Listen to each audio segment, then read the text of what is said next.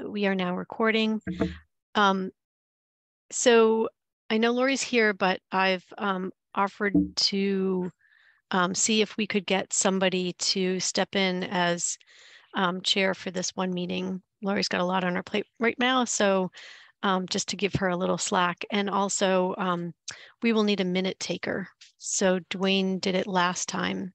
So if somebody could step up. So Steve, you want to be the minute taker? Yeah, I saw my name was underneath Dwayne's on the last minute, so I set up to start taking minutes. Okay, great. We did skip over a few people, but that's okay. Oh, did we? I don't think I've taken them for a while, so I don't mind. Okay. All right. So the first agenda item tonight is to you still want someone to chair?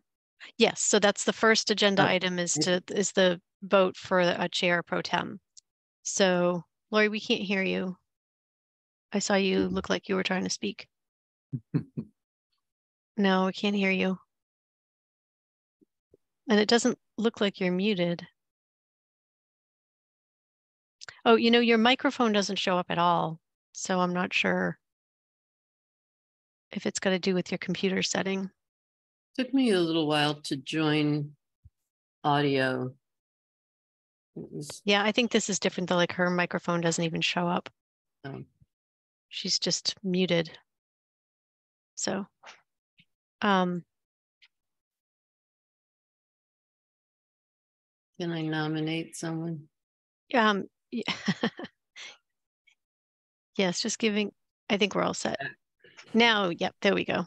Okay, so now that Lori is fully here, now we can proceed. So so we're going to start with the vote for chair pro tem for this one meeting. So I wanted to see if there was first anybody who wanted to self-nominate. I'm happy to do it. I don't know, you know, you guys seem like a nice enough group that even if I make a mistake, it should be okay. No, Sounds you'll good. be in big trouble, Jesse. I do run a meeting with a pretty strong hand, so.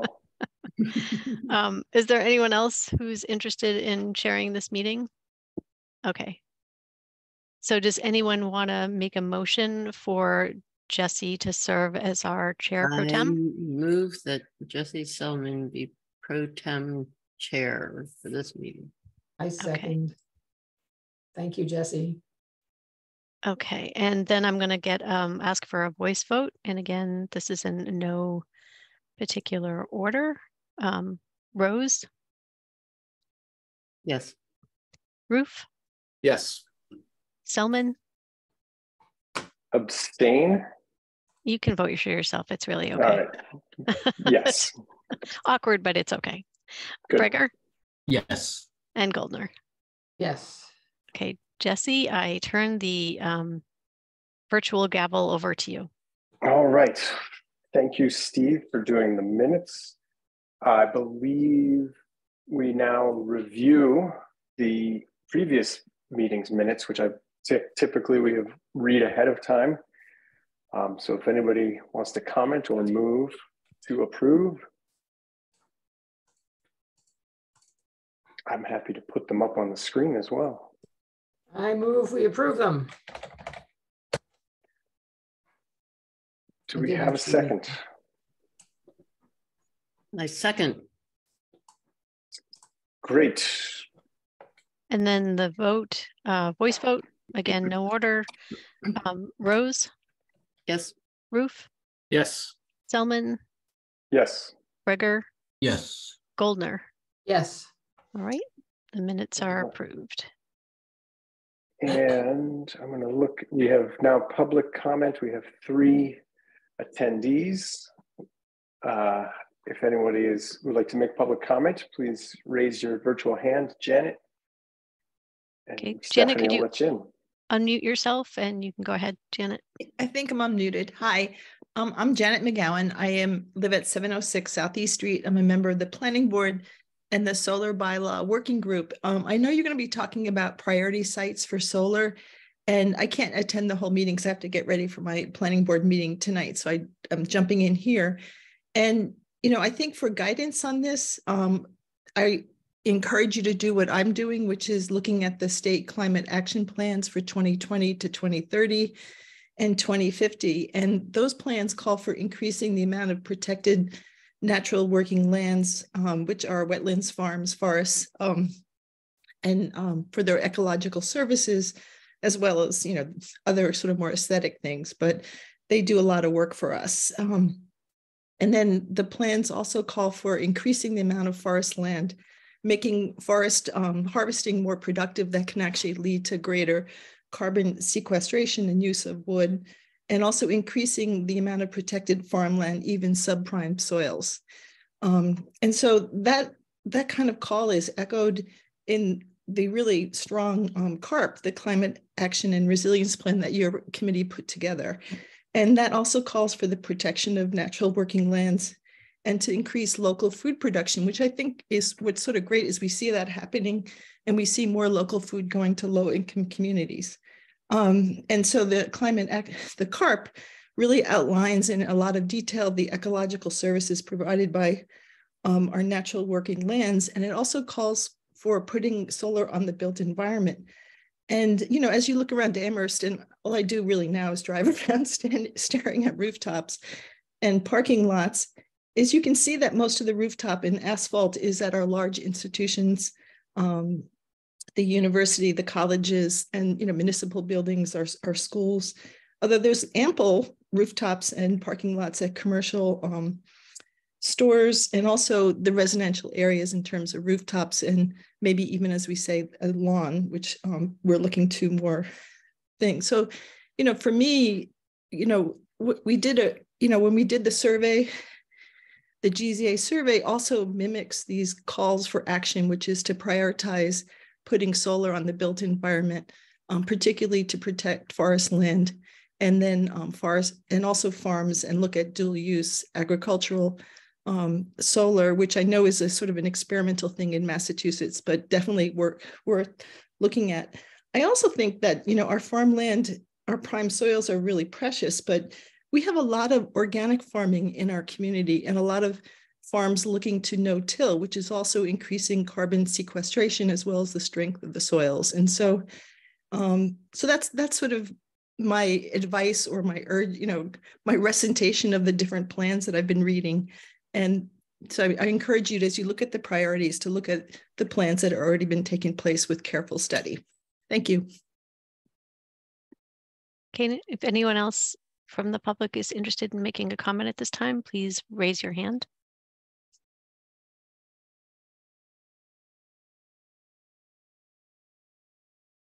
I also, since I still don't see any hands up, just to respond to Janet and say that's a great, we very much appreciate that you know, this type of comment based on research, et cetera. You're obviously involved in other groups in town, so thank you for taking the time to come to our meeting as well. I'm a huge fan of soil as a part of this whole puzzle personally. So I'm a huge fan of plans, because we have so many great plans in town. I'd love to see us just implement them and not debating it. Just let's go forward. So thank you so much. I appreciate your work. I mean, I love the CARP. So thanks. Awesome. Thank you. All right. I do not see anyone else with a hand up, and I see our next agenda item, I believe, is transportation and pace with Dee and Don, and they are both absent. So we're gonna, I think, cross those off. Go on to number 5, the specialized stretch code. Lori, I don't know if you have anything prepared, but I did get a chance to meet with Stephanie today, along with I just sent the slides from last week. I think I forgot to send them right after the meeting. I sent them to Stephanie and Vasu yesterday, and I hope Stephanie will just forward them to folks. And if you haven't seen them, Jesse, I should send them to you as well. But yeah, I'd be interested to hear what you guys talked about. I've been, as you may have heard, busy with family emergency. And oh, I didn't. I'm sorry to hear that. Yeah, and have been rather preoccupied for the last 10 days with that. I just got my head out of the sand yesterday. So I have not had a chance to do much more with it other than send that package to Stephanie. Right. Well, yeah, and I'm happy to pick up the ball on that one as well, if that makes sense. So Stephanie, do you want to jump in, or you? I'm sorry, I'm going to backtrack just a little bit. I wanted to know if you want to schedule the transportation and pace updates for the next meeting, as neither Stella or Dawn are here. Do you want those to carry over to the next meeting? Sure. And would it make sense? Do we reach out to Stella and Dawn and say these were rescheduled? Sure. Yeah, I think, yes, can easily do that, and it will show up on the agenda, but Great. I can let them know ahead of time. Yeah, Yeah, please just push the heat pump and what was the other one up, solar bylaw, I think up, then a meeting. Don't try to do all 4 of them at once. Yeah, no, I was going to move them off to the next one after that. It's just going to push the other 2 back a bit. Awesome. Okay, the specialized stretch codes. So I think the recap is, I mean, just sort of step by step as far as the conversations that have been had. We had the first meeting with Rob Mora and Dave Skavitz, where they were suggesting that we don't rush it too much and sort of like find the right time for this to coincide with other code updates, et cetera. And then we as a group said, let's do this as quickly as possible. And looking at that kind of quickly as, and which now I believe still coincides very much with their expectations. So they're, I think I would say, supportive, on board, and will endorse what we are doing with. And so what I'd like to do is maybe, Lori, if I can take over that presentation and send a draft to Stephanie to review with them, and then they can formally say what you're saying makes sense. The timeline of it, and just so you guys know, there's really one thing that they're seeing as an issue, and I don't think this affects the timeline, but just so we all know this, they're seeing issues with kind of equipment and systems that are being required, particularly electric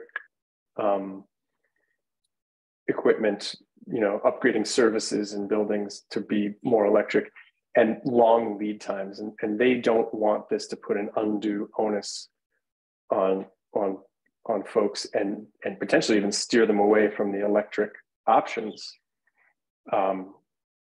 That was their feedback. It sounds to me like this is gonna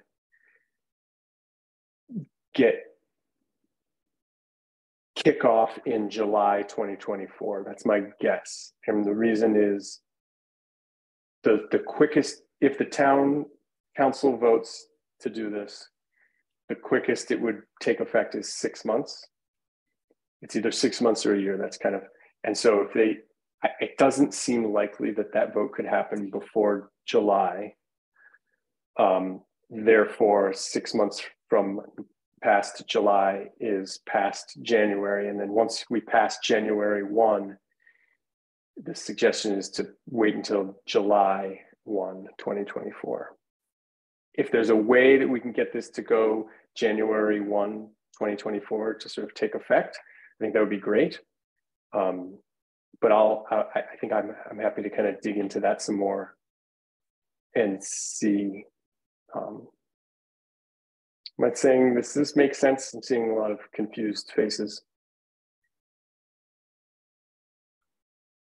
I think it makes sense. I'm still in favor of pushing ahead and seeing if we can get it on the council agenda in June. Yeah, so we could look to do that, which could be just a very simple letter. Hey, will you guys vote to do this in June with the goal of starting in 2024? So January 1, 2024. And if not, we can also take the work that Lori's done. Andrea, I don't know if you've seen this, but she's got a short PowerPoint that's kind of set up to be just kind of edited a little bit, tweaked out. So then you present, if the council needs or wants sort of Q&A or questions, or I don't want to say convincing, but they want to see a pitch in some ways to support it, to make, which could make it simpler and easier for them to vote in approval and sort of hand it to them, some of the thinking, so they don't have to go and do the research themselves. I think most of that work is done. So I think we could be ready to do that at any moment. I mean, I think I could give that presentation. Lori, I think could give that presentation. She gave a great job at the last meeting, but I'm happy to do it as well. So yeah. Yeah, I definitely think you should do it, Jesse, since you're the guy who knows the building community way better than I do. And I also think that one thing we could consider is just sending them the link to the DOER presentation. Now, the first half of it is all in the stretch code, and they might be interested in that too. I don't know, the new updated stretch code, but it does have everything in it. Finally, one other thing is I noticed that some people on the BEA listserv have been asking if there are folks who can be available to either give the presentation or answer questions at different community organizations. And I haven't seen a yes answer to that, but it might be interesting. I wouldn't mind sending a note to the list, seeing if somebody's actually willing to do that. If there are people out there who are happy to, be in the audience even just to answer questions. I don't know if that's necessary or not, but. So Stephanie, did Vasu already send a letter to Lynn?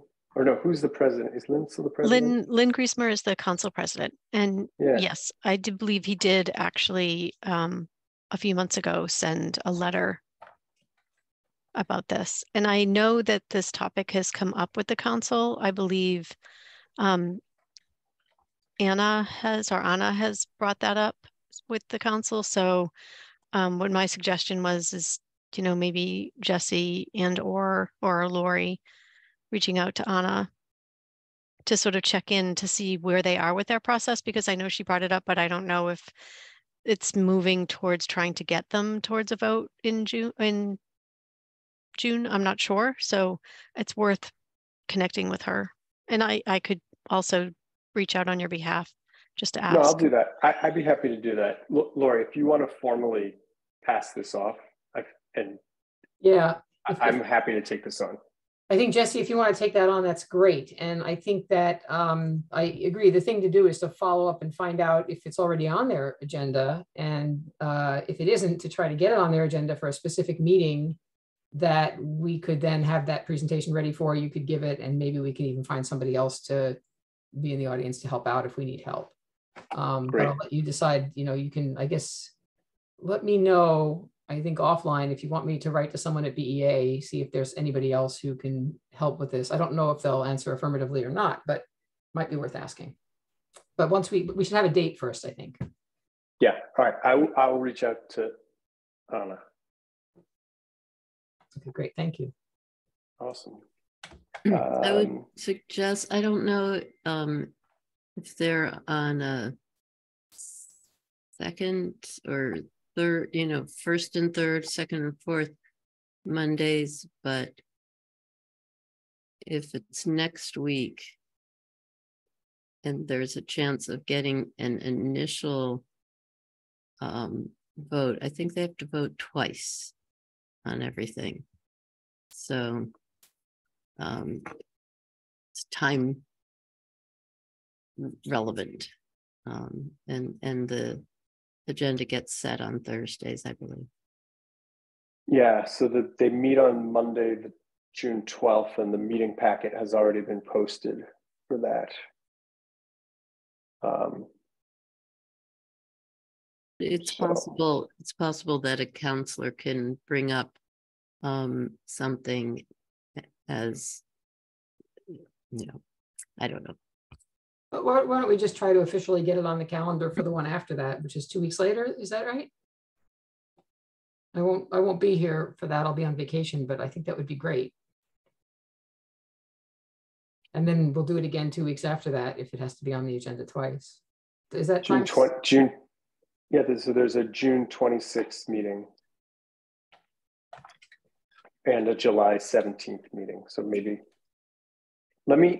I'm going to defer to and let her advise on how we can do it. I don't want to pretend to know what they do or don't have time for right now. That sounds great. Just let us know. Awesome. Yeah, I will report back. Okay. Anything else on that topic that anyone wants to add in there? It's exciting and it's very significant. The more towns that do it, the faster we're going to meet our goals. So I'm glad that we're pushing for Amherst to do it as soon as we can. I like it. Good. That's great. Number 6, review and vote letter to new DPU commissioners. Rose. I haven't done anything on it. Sorry. No worries. It's you know, let's let the council focus on the specialized stretch code, get that through.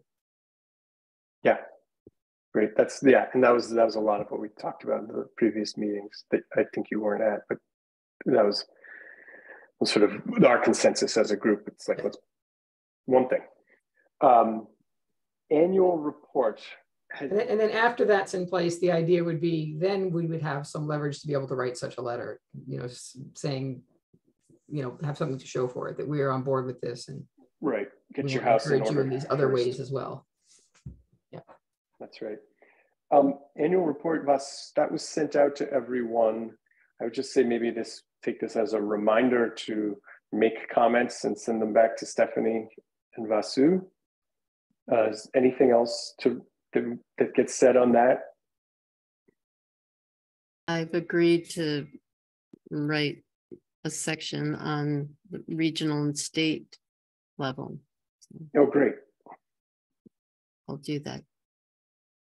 When I think Vasu said to have the next meeting be a fruitful. This needs to be to him by a certain date.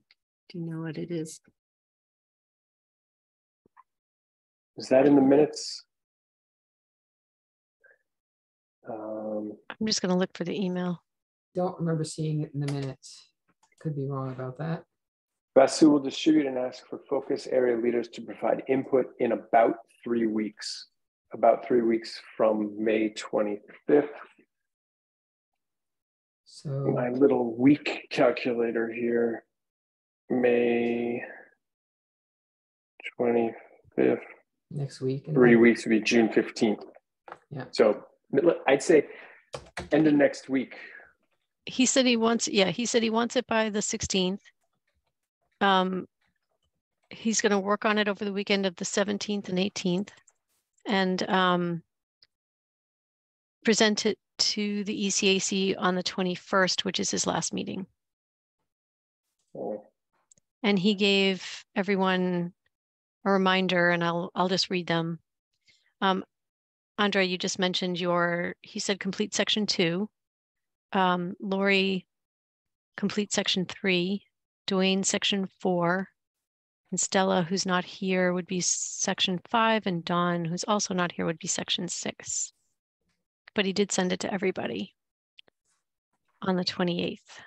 So I can forward this message again just as a reminder. It'd probably be a good idea to remind the other folks as well who are not here. Was there anything in that email that suggested sort of the level of detail or length that he's looking for? Let's see. I think he just wanted you to give updates. I think the idea is just to give the information that you have. I don't think it's any specified length. You know, I think it's always probably good to be as succinct as you can. As chair of today's meeting, I'm directing you to make it as short as possible. Exactly. That's the guidance I'm looking for. Make it the length you would want to read. Yes, short and sweet. Can I ask, what do you think? Does the specialized stretch code fit into the regional and state level? Yeah. It's like, think so. are implementing state level opportunities? Yep.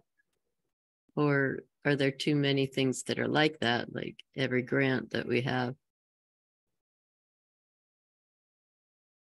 I mean, yeah, regional, state, local. I mean, that's local. The implementation is local because it's a town by town. But I feel like that could be a single sentence in your piece, Sandra. Okay.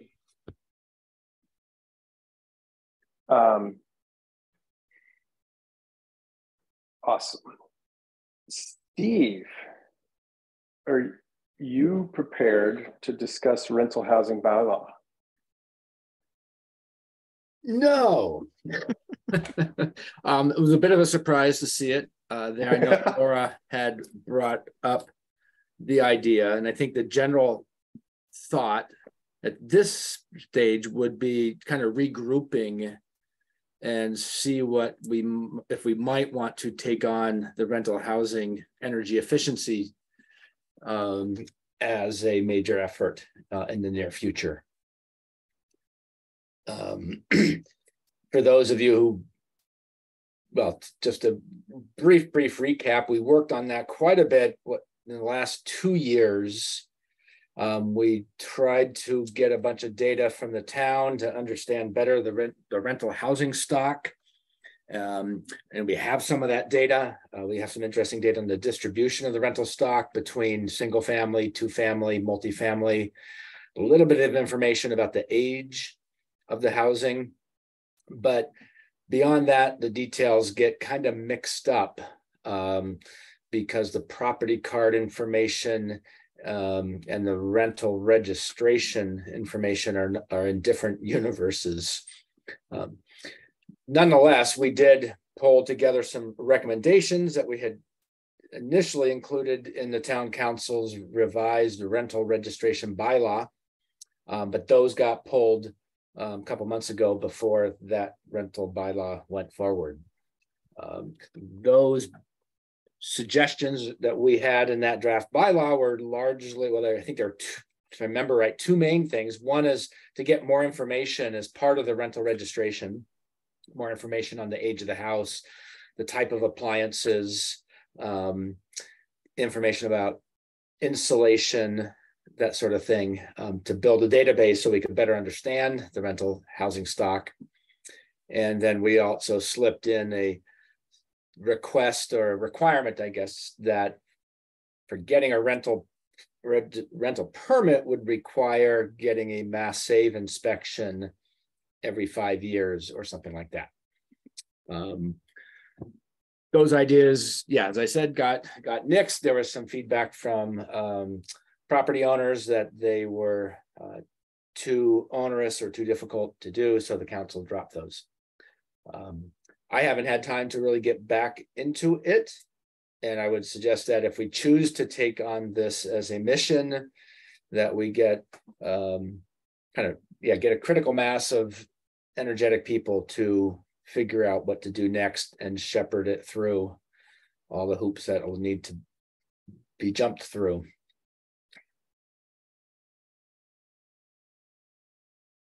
Yeah, I'll say that this is a good topic. This is an important one because we, I think one of the reasons we identified this and as important and that Steve took it on, it was that it has co-benefits, has the good co-benefits as far as it's not just about carbon, it's about improving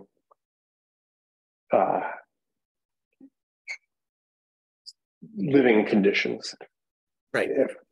And so And there's also, and given the amount of work that's already been done, I would say just maybe for the minutes to say to identify that this is an important topic and we do want to pick it back up again, and sort of to agree with Steve that get a critical mass and do it as a team, and makes sense. I think it's a good one to jump back on when the time is right. One of the things that we didn't get to include was the local renters. The grant came through. It took was that Empower grant? Is that the right name, Stephanie? That did come through. Yes. It is work that the community, as I understand from Stephanie's recent reports, the community is organizing and working to begin to form some kind of a renters advocacy group. I can give an update on that, Steve, on my That'd be great. My updates. Okay, in your updates in a few minutes. Yep. Sure. And I'm sorry, I'm having an issue with my eyes. Sorry. Oh, okay. So I think that would be a great improvement for a future effort on rental housing, would be to work with the renters, and hopefully with this group that the Empower grant has empowered. That was something that we weren't able to do last time because the grant took an awfully long time to get awarded, and then all the paperwork signed, and I think the group is still getting themselves organized or so hopefully if we take this on, then that's a group that we could work with more closely this time. We Lori, would have to figure out sort of what vehicle we would use to try to get these energy efficiency improvements codified. I guess there's two choices, just kind of thinking off the top of my head. One would be the carrot approach, where we continue to highlight incentives that are available, like the PACE program or other incentives like Mass Save, or we try to get something ultimately perhaps passed by the town that would require some energy efficiency standards for rental housing. Now that reminds me, I think there's an effort from some of the statewide legislation to develop. A committee has been studying a clean heat initiative. Clean heat standard. Clean heat standard. Okay. And as I understand, I think there was a commission that has studied that, and maybe they've done a report, and that might influence rental housing. Oh, there is also, I think, a provision in that to develop statewide reporting standards for large buildings across Massachusetts. Again, that's under development in one of the state agencies. And off the top of my head, it was going to be large buildings greater than 150,000 square feet, or not sure. And that would probably use the EPA Energy Portfolio Manager as a platform where the building owners or managers would have to report their energy through that. Although the utility companies would be obligated to provide the aggregated utility information through that platform. But that won't affect most buildings. That's true. That won't affect. I don't know what size they would end up and whether any of the larger apartment complexes would possibly fall under that. I kind of doubt it. I don't think it's intended for rental housing. No, and certainly not developments that have multiple units, which is how they pretty much all are. Yeah. Except the new buildings. I guess I had a hope of not really knowing much about it. If this portfolio manager, the EPA portfolio manager system, gets adopted more widely, then maybe that gives us some leverage to within town to require smaller buildings and rental properties to also use that system. I think that we would have to, PACE and Mass Save are not carrots. They're a lot to deal with. Useful, but you know, a real carrot would have to either give landlords some publicity or actual support in the form of, you know, grants or something. Yes. That's part of the tough nut to crack, is how much support to provide. Yeah. And how much backed up by some sort of sticks.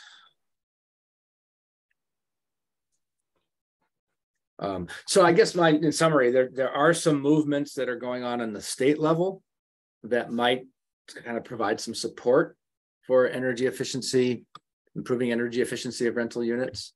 And it's maybe this fall would be a time for a team from ECAC to look into that again. That's what I was thinking, the fall. I think when we do this, I'm in distress today, and I think probably you guys might be too if you've been looking at the news. One of the things we might try to do every time we bring this up at town council or anywhere is, like, if you look at can I share my screen with you? I just want to show you what the front page of the New York Times looks like right now. This is why we need everything we can possibly get, right?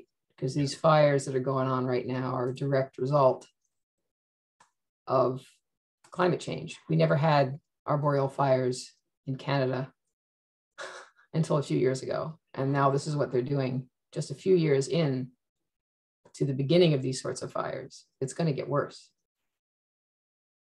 Washington Post is no better. The entire East Coast is shrouded like this. We were shrouded yesterday. I don't know if you guys saw the ash falling. I saw ash falling in East Hampton yesterday. Wow. At any rate, I'll stop there, but I just wanted to point out that maybe when we talk about carrots and sticks, we should also talk about just bringing a little reality into every discussion with pictures like that. You know, we don't do everything we can do. This is where we are, and it's going to get worse. I guess, yeah. I mean, it seems like our hands are a bit tied in terms of doing anything without, you know, part of it could be proposals to develop some carrots by the town to, for example, give a seal of approval to renters that demonstrate energy efficient buildings that could be marketed. Obviously, that's going to take effort and sustained effort and human resources to implement something like that. I'm also thinking there could be an effort that's even not town driven. It could be ECAC or something, is to educate consumers, renters to always ask your prospective tenant to see an energy bill, or what's been the energy, what's the energy cost going to be for me, and to use that as part of their negotiations as well as comparative shopping.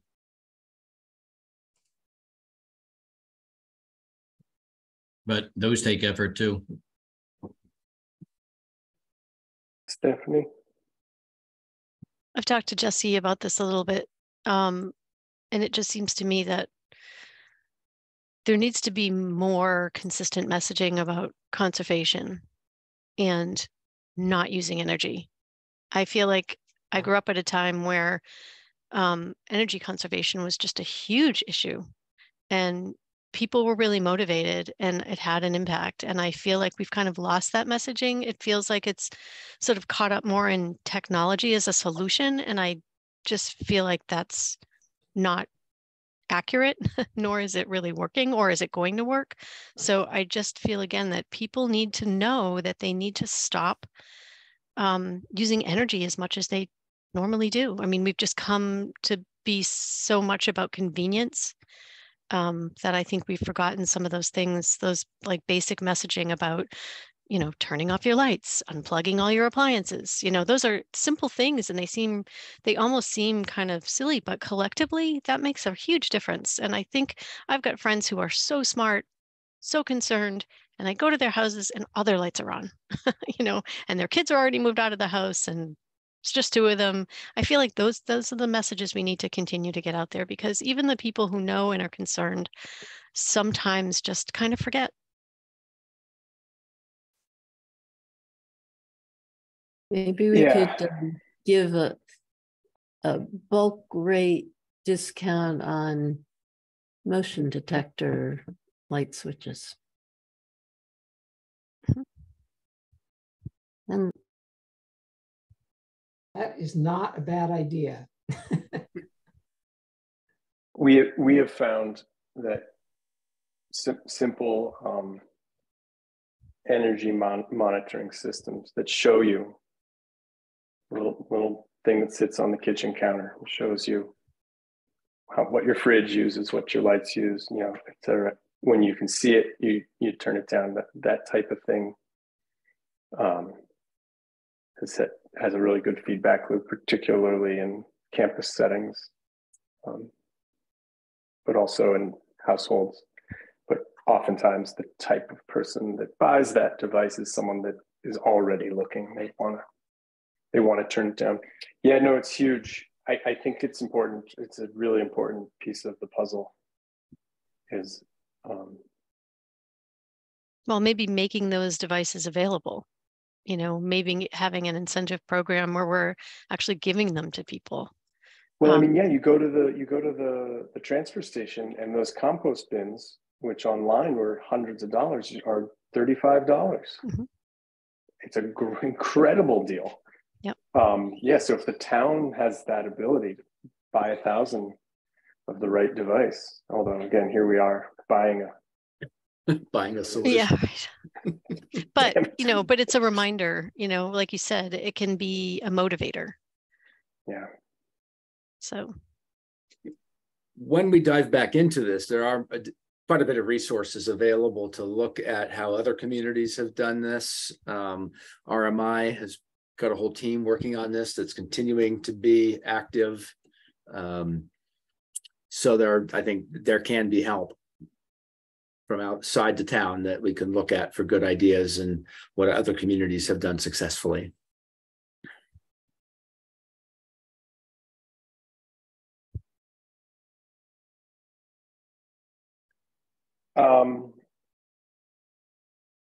Yeah, well, I'll say, I think maybe to wrap this up, thank you, Lori, for sort of reminding us why we're sitting here, and Stephanie for reminding us of an often that sort of critical piece. It's not that we lose track of. The shiny things distract us. I'm looking at the list here, and Laura Drucker has a discussion of prioritized solar siting that I think is probably related to our public comment. And I think without Laura, we probably should not embark on that conversation.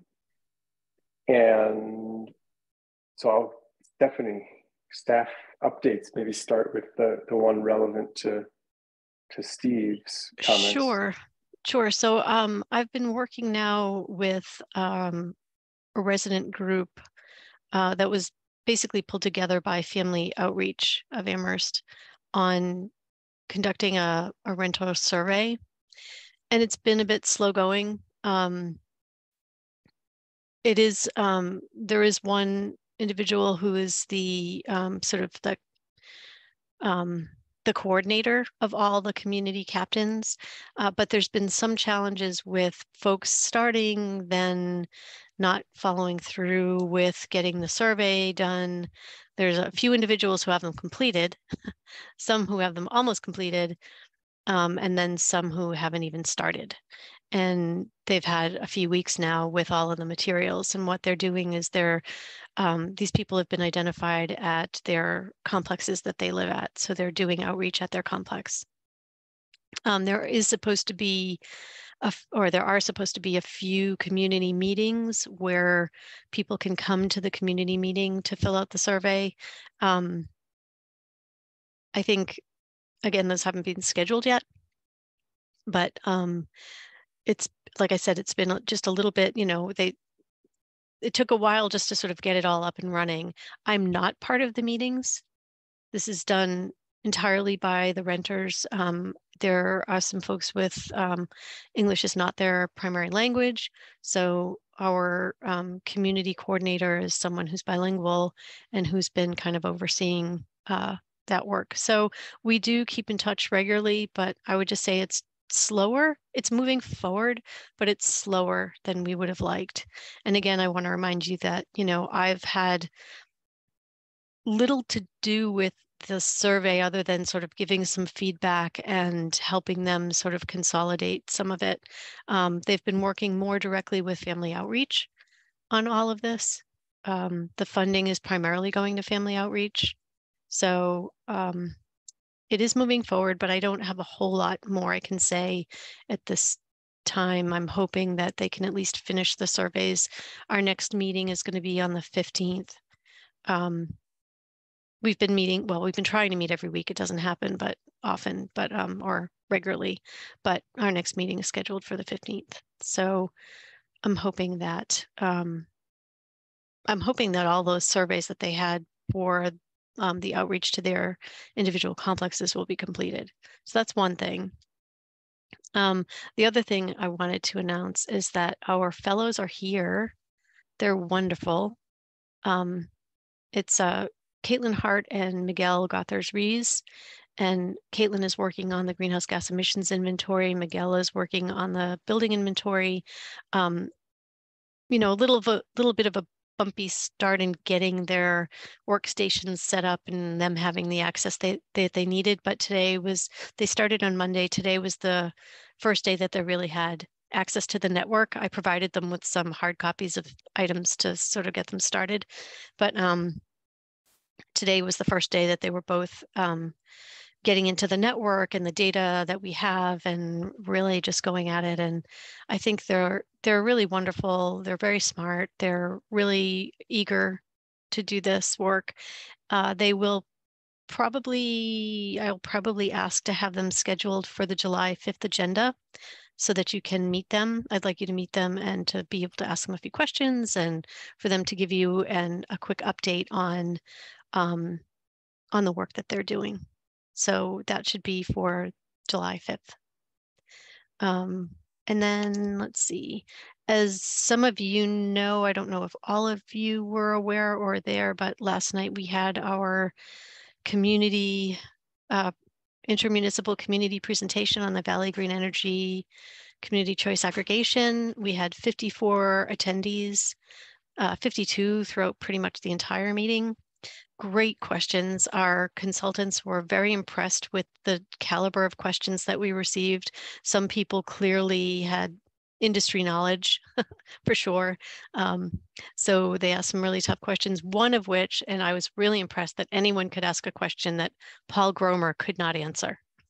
That was very impressive.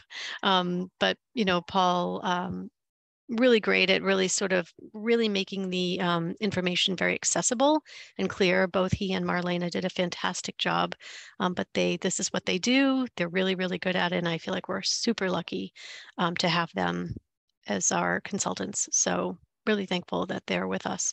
So that happened. The community comment period is for 30 days, which started June 1st. It ends June 30th. So again, if anybody is here or watching this at another time, we would really love for people to send us comments about becoming an aggregation, intermunicipal aggregation. The video is posted on the town's YouTube site, so folks can see it. They can search for it by Town of Amherst YouTube and then community choice aggregation, or by the date of the session, which was June 6th. That's how they can access watching the video. It will also be provided, I think, on our Valley Green Energy page as well. If it isn't already, it will be. But the YouTube is always the sort of go-to place to see these presentations. Stephanie, could yep. I just add on to what you said about CCA? Absolutely. The kind of the comments all go to the Department of Public Utilities, which is where the decisions are made about what's going to be allowed in the aggregation and what's not. And they'll come back to us, not ECAC, but the team working on it, with questions and you know, suggestions about things that can't be done.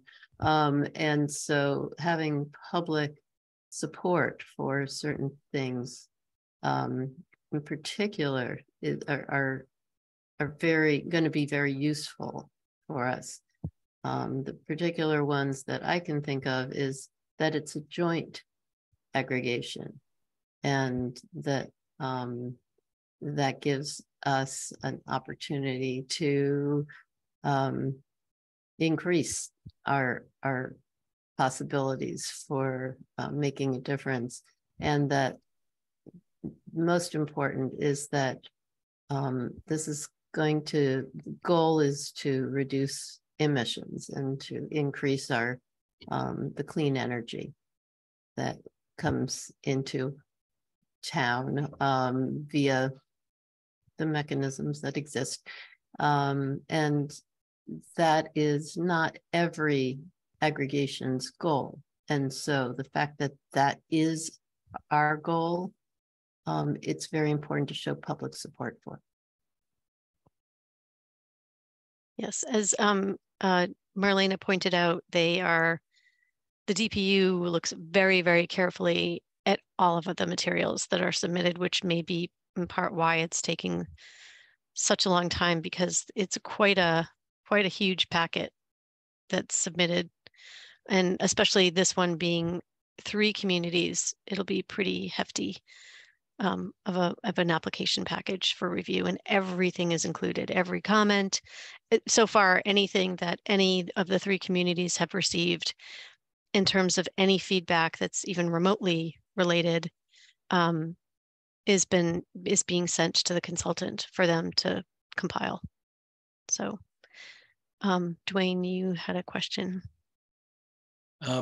Yeah, just wondering, are we too close to the town itself to possibly put in a comment from ECAC, given that it's an important part of our CARP? I don't see why not. I mean, you can certainly, even as individuals, it may even be strength in sort of clarity of what you're looking for in each person submitting a comment.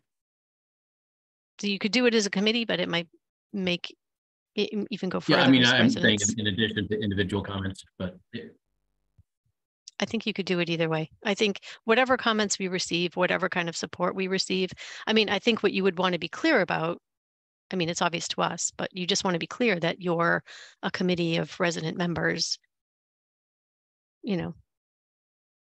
So make sure that, you know, so that that's clearly stated that you're all residents of Amherst. And as a committee, whatever it is you feel that how you want to state or support it. Yep, I guess the question then for ECAC is whether we would want to put in a joint comment, not to preclude us from putting in individual. Dwayne, would you want to draft? Could you draft that for our next meeting? Well, that was my fear when I raised my hand. I wasn't volunteering, but I could, unless Andra feels like she's in a good position to do that and would want to do that, being even closer to it. If the period ends on the 30th, how do these comments go to the DPU? So each community is collecting comments, but also the consultant is collecting comments as well. So you would get them to the town specifically, you can get them to me.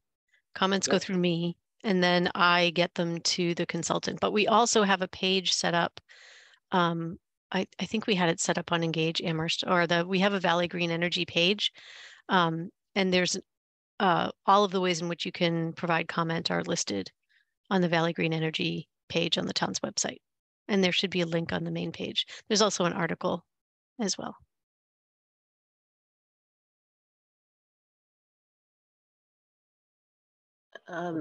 I think that having an ECAC comment is not going to add that much. I think that our individual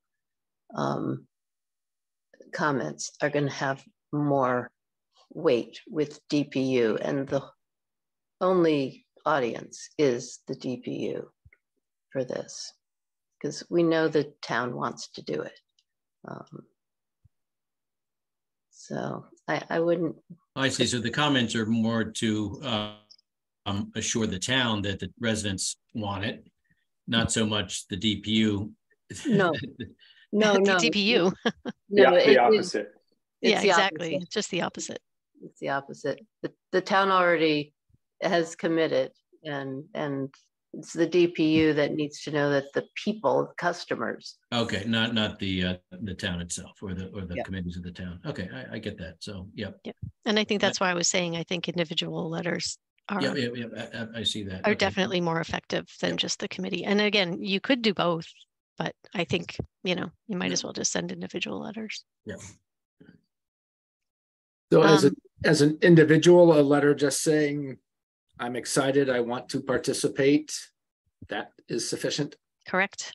Okay. Well, I think I'm particularly excited about the intermunicipality and about leveraging this for emissions reductions. Right. And when I go to Valley Green Energy Working Group, Stephanie, you're the contact. So is it Yes. just an email to you? Please Correct. forward to DPU. Oh, yeah, you just couldn't write letter of support. You don't have to tell me. As long as it's a letter of support, you don't have to write forward. I know what it's for. So you just basically letter of support for Valley Green Energy I think that's how I would title it. Letter of support for Valley Green Energy. Just state it. And if there's specific things that you're looking for, like, I think Marlena was talking about sort of things like maybe some people want some more investment in wind, or, you can be more specific about how you want, what you want the aggregation to sort of focus on in terms of renewables. So you can say that. Great. So just a straight up email form? Just a straight up Would be fine? email works. Okay. That's totally Okay. fine. Again, all I'm doing is they come into me and I'm just shooting them to the consultant, and I am also keeping my own folder of them, so we have backup of where they are. And the subject line does have to include Valley Green Energy, the name of our aggregation. All right, all of you guys out there in the public, both of you, don't forget to send your email too. Or I'm not allowed to tell anyone to do anything on this group. Sorry. I If didn't you say would that. like, yes, okay. If you would like, Just thank you. give Jesse a little power, and boy. Yeah, I told you guys. That's all awesome. I have. So I think I've given most of my update. Laura, nice to see you. Hi. You are on the agenda for a discussion of prioritized solar siting.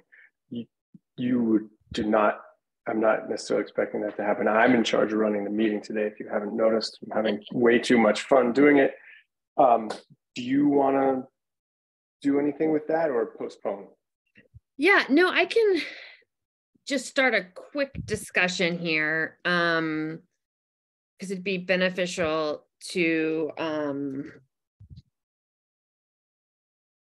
was just taking some notes here, to get the conversation started. So this is stemming from the fact that I think even if within the town we may have disagreements on solar on land, there's very clear agreement that we want solar on parking lots, that we want solar on buildings, that we want solar on brownfield type sites. So I think in the interest of our rapidly warming climate, it would be helpful if maybe we focus some of our energy across town on actually developing things instead of trying to figure out what we don't want to develop. So, and and I'd be interested in brainstorming with this group what ECAC's role might be. A few ideas that have popped into my head. One, of course, being parking lots. So a couple things have happened recently. Most importantly, I think, is the change to the tax credit. That means that no longer entities that don't pay taxes or that are nonprofit used to not be able to access the 30% tax credit. And now that's not true anymore. So that means that the town can access it. That means that the higher ed institutions probably have more capabilities of accessing it. That also means like faith-based institutions, churches and stuff, they might be able to access it more. So we may want to figure out how to communicate that to some of these folks that maybe have looked in the past and determined it was too expensive or not viable for them. At the town level, we talked about parking lots, and I know we've done some studies, Stephanie, and I'm forgetting all of them, but something that we did at the college was we did a call for proposals to develop all of the parking lots. And of course they never did it, but because one parking lot is not going to be economically viable for a developer, but if we could give them 3 parking lots or 4 parking lots, they might be interested in it. So just throwing that out there as something to consider, whether we want to try to see the viability of that for some of the parking lots that we know are not going to be changing anytime soon. The other thought I had, so that's one idea, the parking lot issue, or just 2 ideas, sort of getting the word out about the tax change to some of our faith-based institutions, our higher ed institutions, and everybody that maybe wasn't eligible for the tax credit before, thinking about the parking lot situation. The other 2 ideas I have is that, Amherst, we're sort of limited in Amherst in terms of large warehouses, large facilities, but we have a ton in Hadley. We have a ton in our big box stores. We have some in Hadley. We have lots of places in South Deerfield, East Hampton. There's a lot of places in our region where maybe there's an opportunity to launch a campaign together across the region to try to leverage some of the work that the Environment America group has done on warehouse solar, sort of trying to get push for some of that development. And it wouldn't be in Amherst, but it would of course green our grid in Massachusetts, and it would be beneficial to our overarching goal.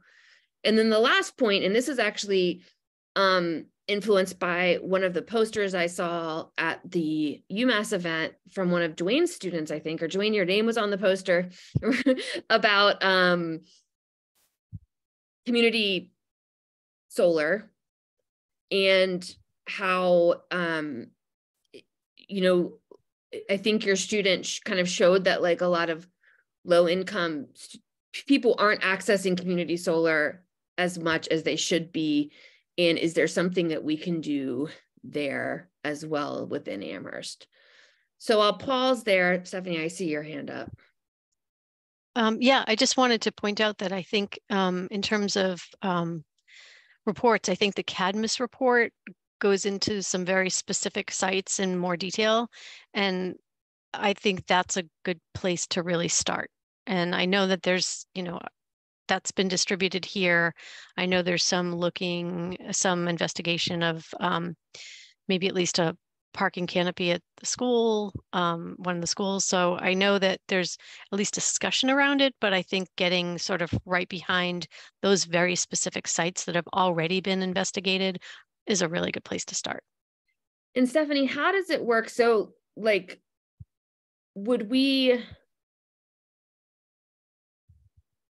So what I would have done when I was with the college is I would have taken that report and I would have put out a call for interest to solar to different developers and say, hey, here's some idea. Come back to us with some ideas on how you might build solar on these sites. Is that something the town can do, or do you have to go through a different process?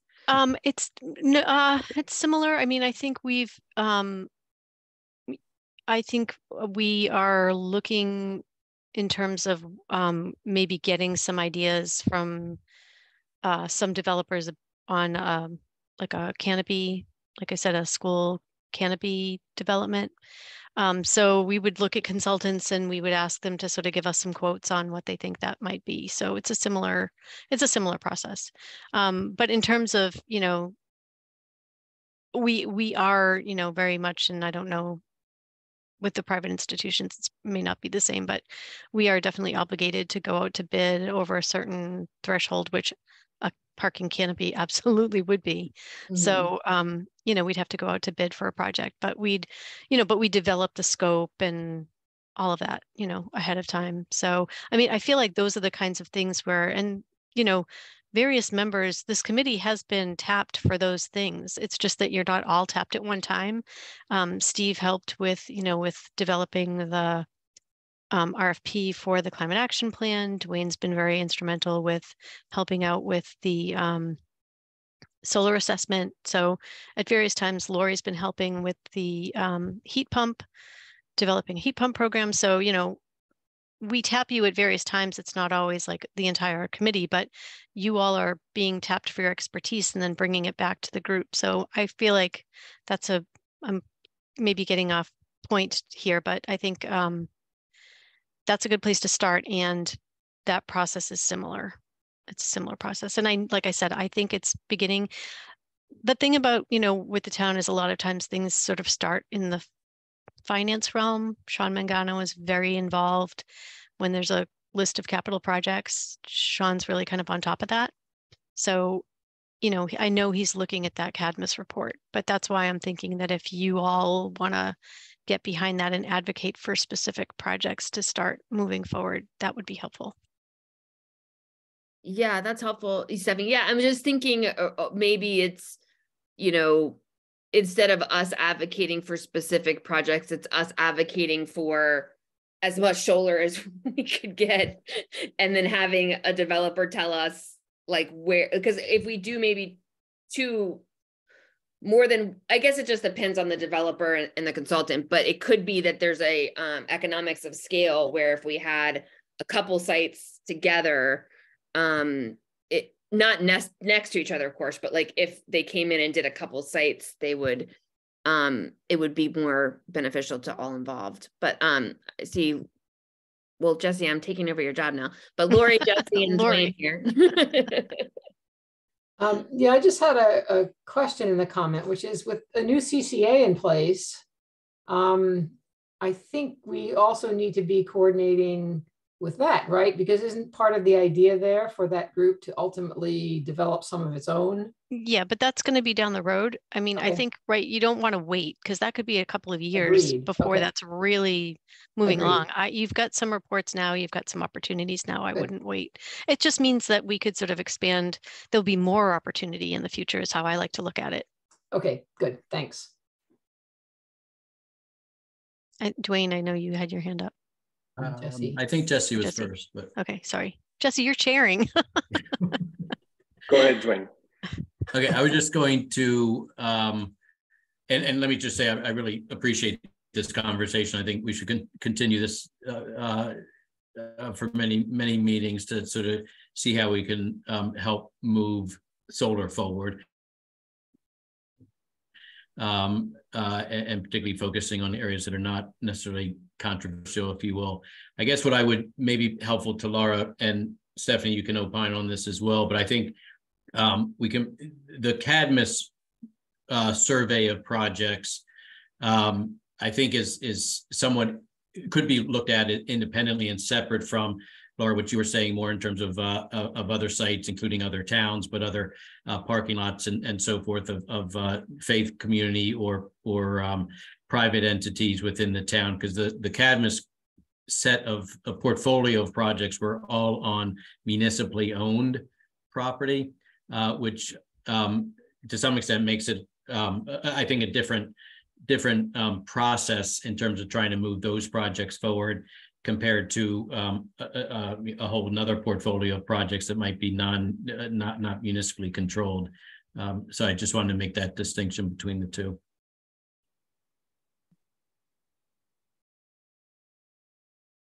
And I'll just throw in and make that sort of plug for thinking about how this dovetails with routine maintenance and particularly re-roofing projects in the town, which in an ideal world, a re-roofing means adding insulation, adding structural support that the new insulation and solar would demand, and then adding solar.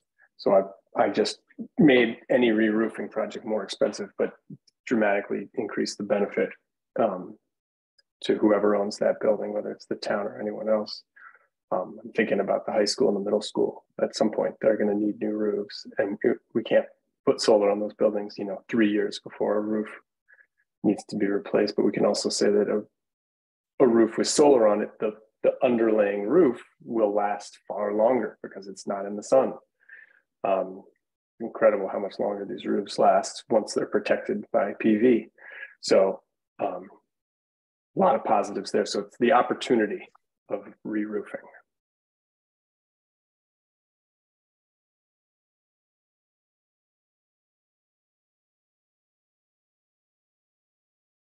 Alrighty. And Laura, just so you know, and if you do, when you're back on YouTube watching the first half of the meeting later tonight, our first public comment was very much in line with what you're saying, sort of like a pitch for protecting natural spaces, but also this, we all agree on putting solar in disturbed areas. So it's a great public comment that's maybe worth sort of, it reinforces, I think, what you just said. Let's focus on what we all agree we want to do, not on what we want to argue about. So putting, well, maybe Jesse, just to last point there, and we want to move on, but like maybe putting us, to Dwayne's point, putting the municipal owned properties aside for a second, what do we think would be a next step for kind of talking through with the community about this sort of campaign idea, or about, how do we reach out to the faith-based communities? Would we do a meeting? Would we maybe Andrew, I'm looking to you as being more connected to Mothers Out Front and other groups. Like, is there a group that would take this on that we could support? Like, how might we try to mobilize folks? Because our group on its own is not going to be able to do it. But I think if we could mobilize with some other local groups, we might be able to come up with some ideas. Well, I mean, one of the things that we could do as a committee is to send out a letter to all of the faith communities that have buildings, letting them know about the new tax incentives available, and perhaps something like that to other groups. So I think there is a role for ECAC. I think that the other grassroots organizations would be more helpful in reaching out to homeowners and perhaps the renters, which is something that we were talking about earlier in reference to energy efficiency. So. Great, thanks.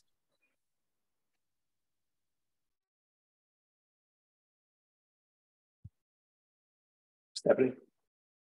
I love what Andra just said, because I was thinking a similar thought is, the education piece. And I think to Laura's comment earlier, when you said, these organizations don't necessarily know about this, that you all as a group are very respected in the community, and you have the expertise and the knowledge base that could really help spread awareness about it. And I know it wouldn't be you alone, but if you created some kind of an outreach campaign, that's where we have some sustainability funds now that could sort of help with possibly materials, having a meeting, working in conjunction with some of the other existing agencies within the town to really get some of this information out to those relevant folks who aren't aware. So I just wanted to say that, you know, we have some funding now. And having a very strategic campaign would be a great thing to think about. Mhm.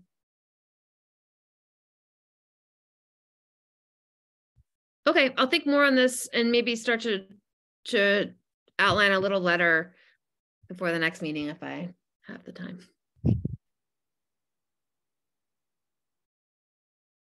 Awesome. We did staff updates, ECAC member updates.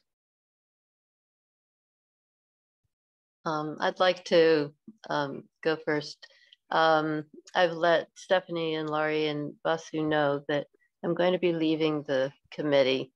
I need to put my energies into the more state and regional efforts, and taking some time off made me realize that I was doing too much, and not good for my health and probably not good for all of the entities that I had committed to.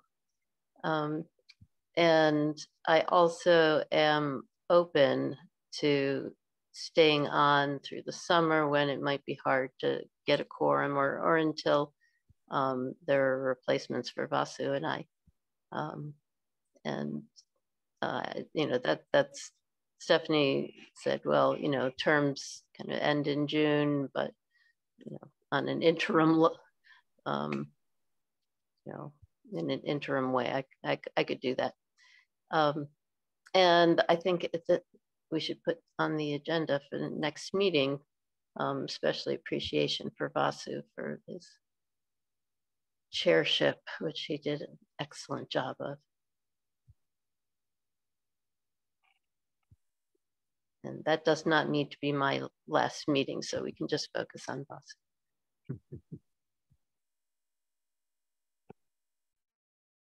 Wow. Wayne?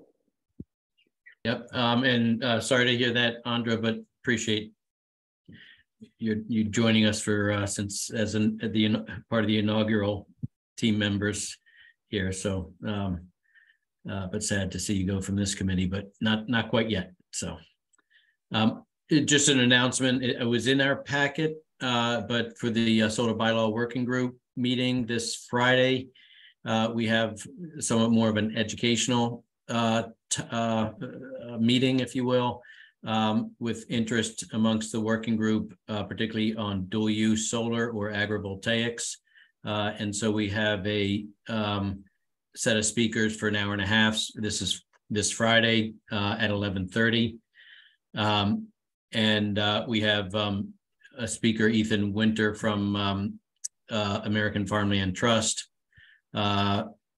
and AFT, American Farmland Trust, does a lot of work on dual use around the country, or agrivoltaics, I should say. Jake Marley, our own hometown solar dual use developer, Hyperion Systems out of Amherst, will speak about his experience with farmers and particularly on small scale agrivoltaics. And then Jerry Polano from MDAR, Mass Department of Ag Resources, will talk a bit about the state program and the rules and regulations. So it'll be a combination of comments, maybe some formal presentations from the speakers, and then Q&A and discussion with the working group and with anybody. It's an open, more of an open educational thing like we've done with ECAC. So welcome anybody from ECAC for sure to join in that. The web link for the solar working bylaw working group is on the town website. Or I can it's also on the flyer. And it's on the flyer. Absolutely, it's on the flyer. Yes. That looks like a great event.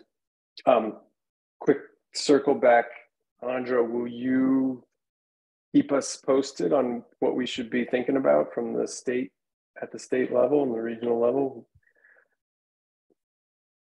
That would be great. Sure, I'd be happy to do that. Yeah, I mean, sometimes I think you'll know this group, you'll know what we're capable of or not capable of, and I feel like you'd be a great conduit to send us things that we might not, we can be in Amherst. Keep us in mind. All right. ECAC, other ECAC member updates. I do have a follow-up question for Dwayne, and I don't think it's related specifically to dual use, but I'm wondering if it's come up at all in the solar working group discussions about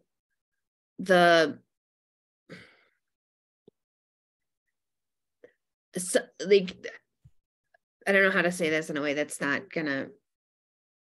So private farmers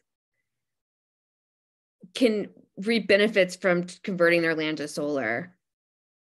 And I get a little concerned with some of the debate about that doesn't include those people.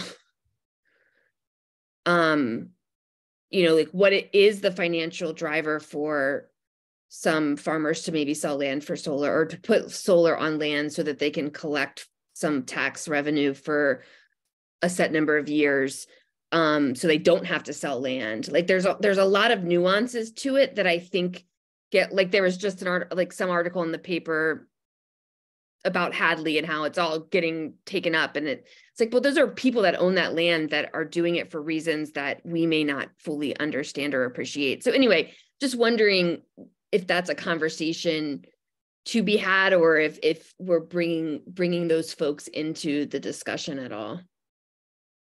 Well, certainly for the forum on Friday, there's an outreach effort to invite farmers and so forth and landowners to that discussion. That being said, Friday in the middle of the day of the springtime in early summer is not a great time for farmers to be on Zoom. But we'll see if any are in attendance. I would say that, and obviously our working group meeting is they can provide input to us at any point. But yeah, no, these are the questions we're grappling with, Laura, in terms of how do we accommodate. Solar and ag is a complicated and nuanced issue, as you know. There's situations where farmers can make a clear case that dedicating some of their land to solar will help maintain the rest of it in farming from a financial perspective. There are, in some cases with farmland that's protected, there's limitations of what they can do in terms of how much solar they can put on their farmland. There are lots of rules around agrivoltaics, which we'll delve into on Friday with regard to what conditions and the fact what conditions of farm situations are eligible for agrivoltaics and what the restrictions are and the requirements of the farming to stay in farming and so forth. But yeah, so we're kind of looking at those issues and trade-offs of trying to preserve farmland and food production as a vital part of Amherst as well. Also recognize that property owners have rights as well in terms of making determinations. But yeah, all those things is sort of what we're trying to grapple with the the blunt tool of zoning. In our case, there's other rules and policies that might be appropriate here, but we're looking at it strictly from the zoning perspective. That's helpful. I just came across a report last night from the American Farmland Trust that it's titled "Potential Placement of Utility Scale Solar Installations on Agricultural Lands in the U.S. to 2040." Put out just in November of 2022, so it's pretty new. I haven't gotten all the way through it yet. they discuss a lot about the trends of solar development on farmlands and kind of their concerns about it. But what caught my eye is they have a outline of smart solar, and I haven't seen the whole part of it yet, but sort of guidelines for developing, achieving sustainable energy and food production.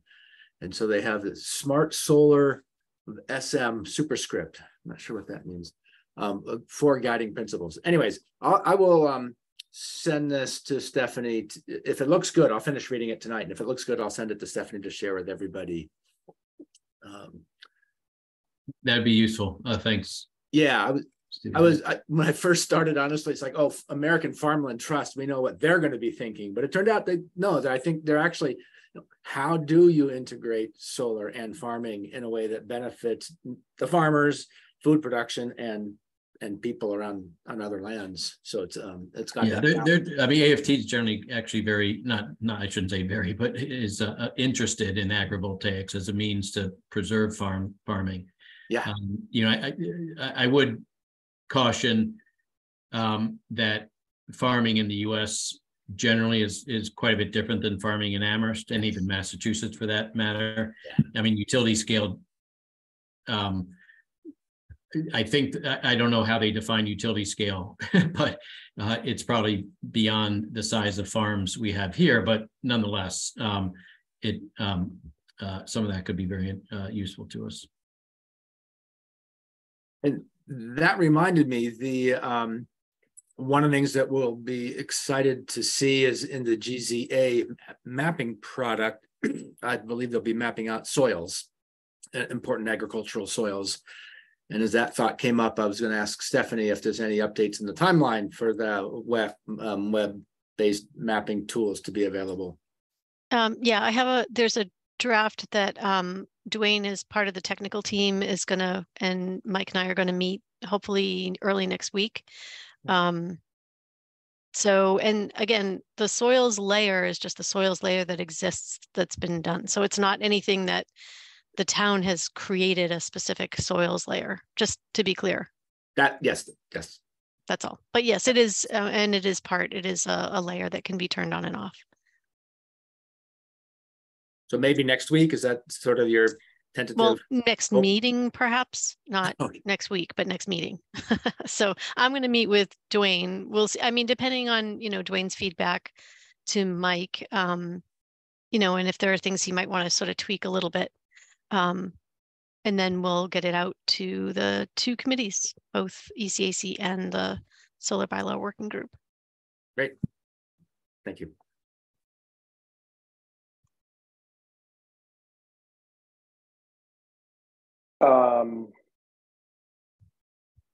Any other ECAC updates, announcements? Okay. Next meeting's agenda next meeting is Vasu's last, is that right?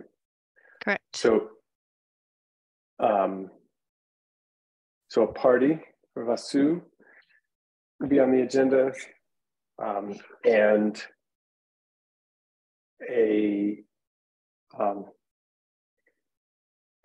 I would assume the annual report, putting that to bed.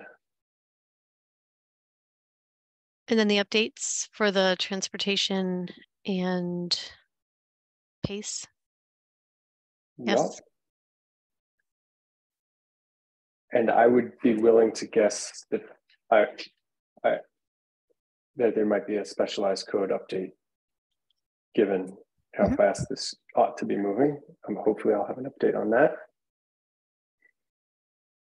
And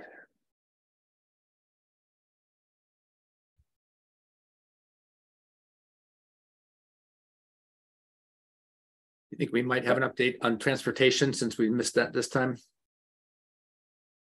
Yeah, that's what we said. Yeah. The updates would be transportation and PACE. Okay. Oh, you did say that. Sorry. Both. Yep. That's okay. The clacking of my keyboard was too noisy. Super. Well, let's not overwhelm ourselves with agenda items. Public comment. Anybody? Yay. What do we have? We have Martha. Martha, fantastic. And Eric. Go ahead, Martha. You can. Hi, unmute. I'm Martha Hanner, live in District 5, South Amherst. I am a member of the Solar Bylaw Working Group, but of course I speak as an individual. And so I want to say first that, you know, from listening to this whole discussion, I'm really impressed with how many different things you are all, you know, trying to focus on, you know, all the different aspects from the CARP and so on. And of course, what's striking is that each individual effort takes so much investment of time.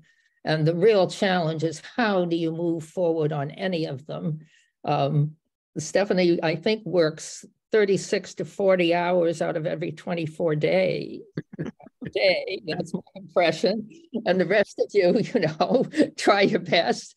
And so that's certainly a big challenge. I wanted to comment on a few individual things. I wondered, Laurie and Jesse, if is it possible to get a copy of the slides on the stretch code? I think that by now are they public accessible, or? Yeah, I think they came in. We saw them last time. They came in recently. So Stephanie, I think that'll get Stephanie. Does that get posted retroactively? The last now? Meeting. They should be in the last meeting's packet. I So don't they're know available. Yeah, I don't And know if they were in the packet because I only finished them like right before the meeting. Oh, okay. So So let I- me. Typically I try to include them, but if I didn't, I would include them. Next time. I could include them next time. I could include them in the last packet, the one that was sent for the last packet. But did you revise it, Lori?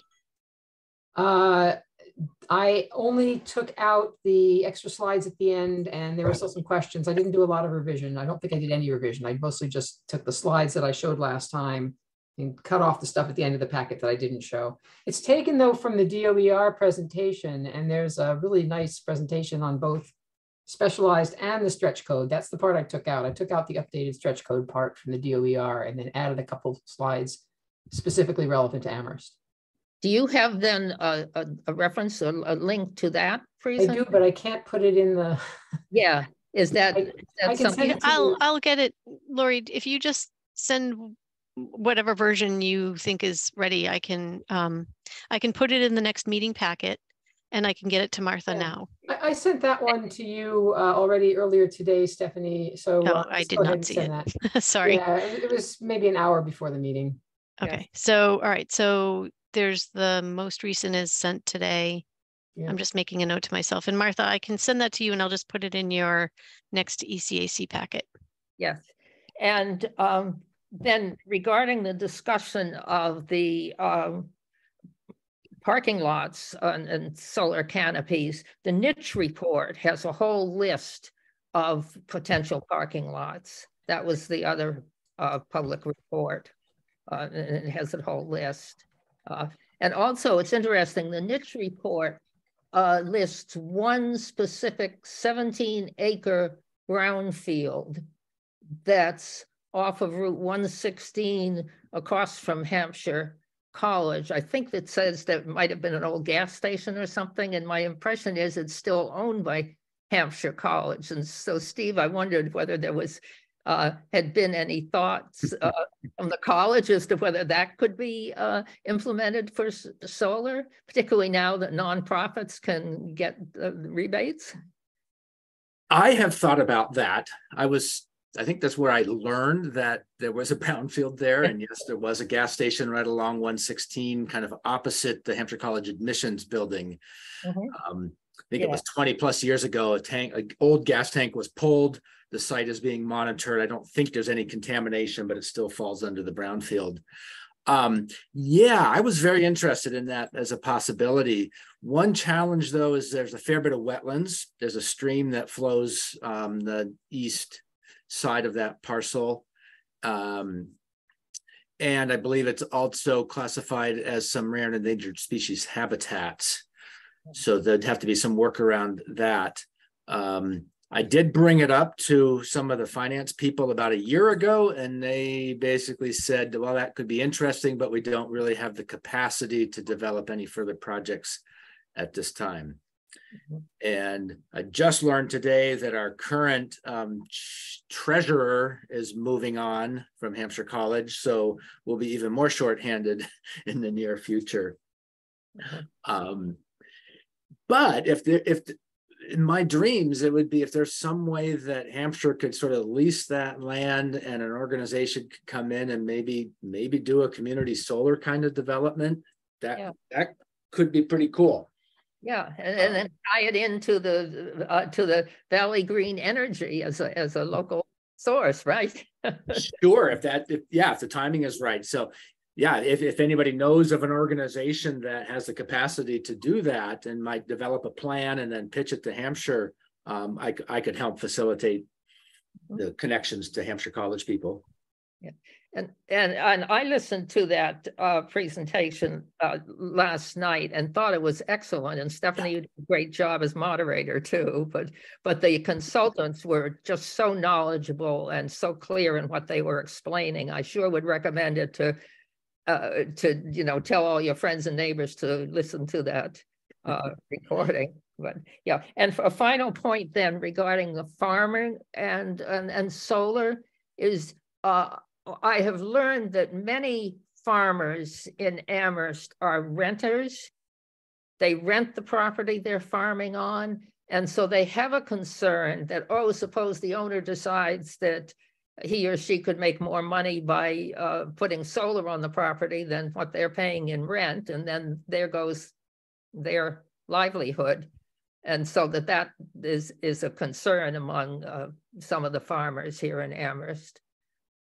Yeah. Mm-hmm. Okay. Well, thank you again for all your good work. Thank you, Martha.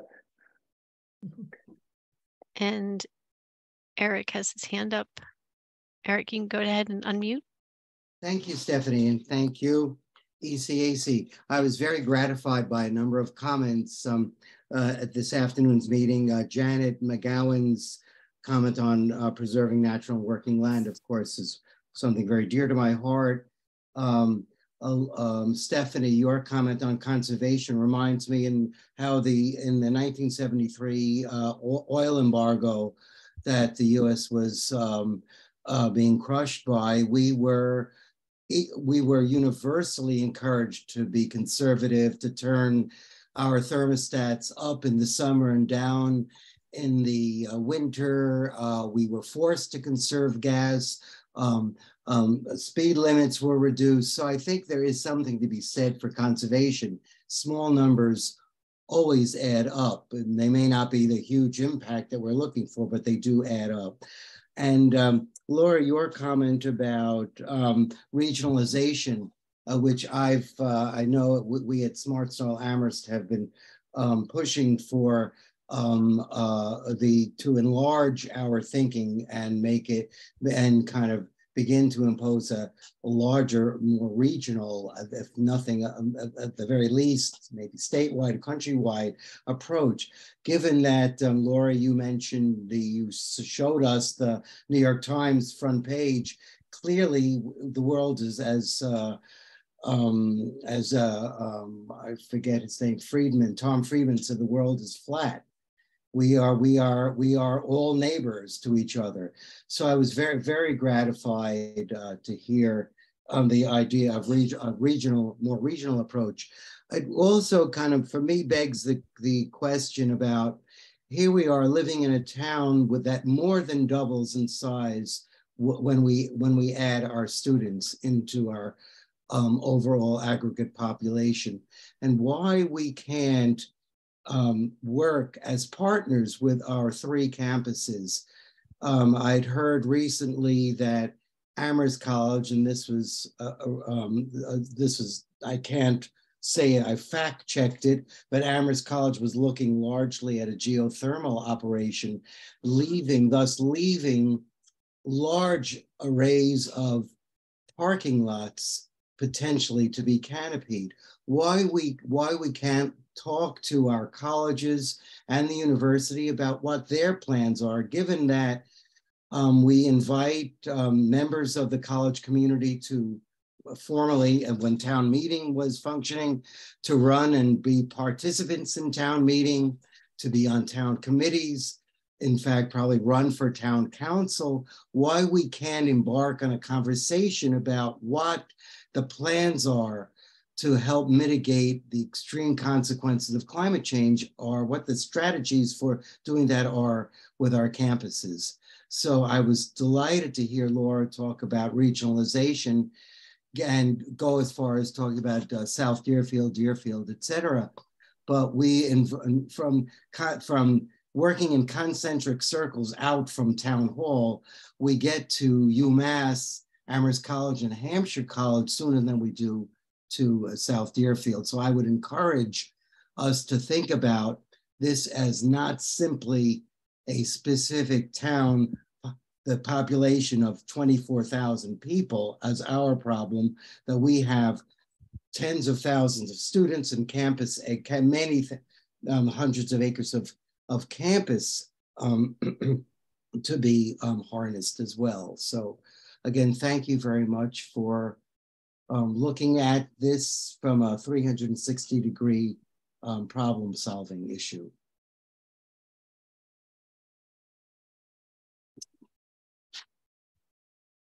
Thank you.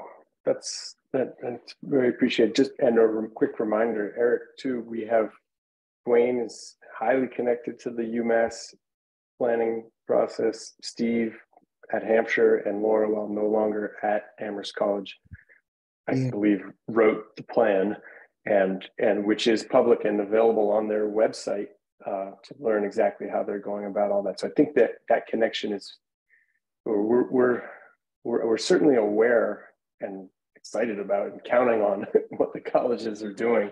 Yeah, but it seems to me that we have in this process with ECAC and Solar Bylaw Working Group, the process has kind of factored out the kind of embarking on a strategy that folds in the campuses as part of the solution to our town issue, town's region, state, country, world issue.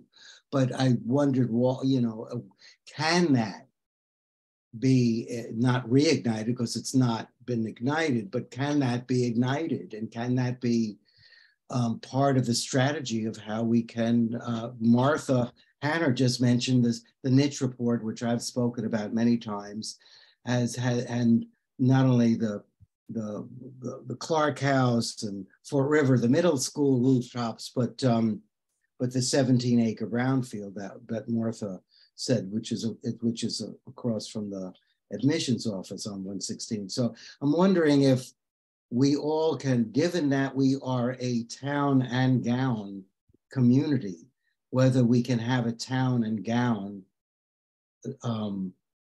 strategic planning process that helps us kind of get to where we want to be, and helping to mitigate our greenhouse gas emissions.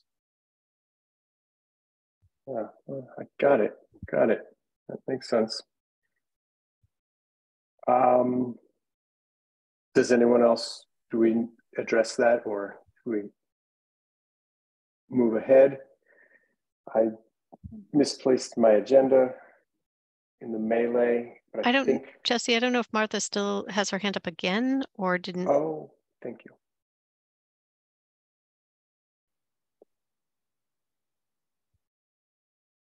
Martha, I'm sorry. I'm going to need to go. Laura's here, so we still have a quorum. So. Thanks, Sandra. Thanks, Sandra. See you next meeting. Great.